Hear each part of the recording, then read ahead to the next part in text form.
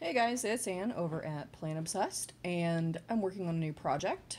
As you know, I overwintered peppers last year. They were regular, like Anaheim peppers, and they did very well, produced like crazy over the summer. And I happened to be at Kroger and saw these incredible ornamental pepper plants, which I know to be edible. So this kind of pepper and this kind of pepper, and I think there's actually other kinds. I bought like 4 of them. So typical me. So anyway, this is what I have to cut them down to in order to have them survive inside the house.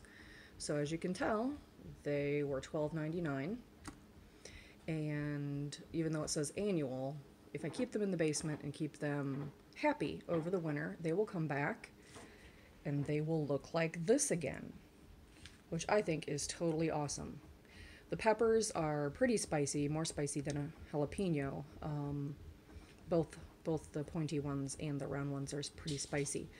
But I think they look really, really, really pretty. They kind of start out this yellow color, then they kind of get this blush on them, and then by the time they are done, they're this beautiful purpley color. And as you can tell, the pointy ones, they start out green, they go to a yellow, and then finally, if I can find one, nope, okay, there are some of them that are red. So, another project for my worms to take care of for me this winter. Alright guys, well, I just thought I would add this as a extension to my overwintering peppers line of videos. And I hope everybody is surviving this little cold snap we're having in the Midwest. I've got a couple inches of snow on the ground, so this is a project that makes me feel a little less like running to Florida like an old person. Apologies to anybody who's in or from Florida.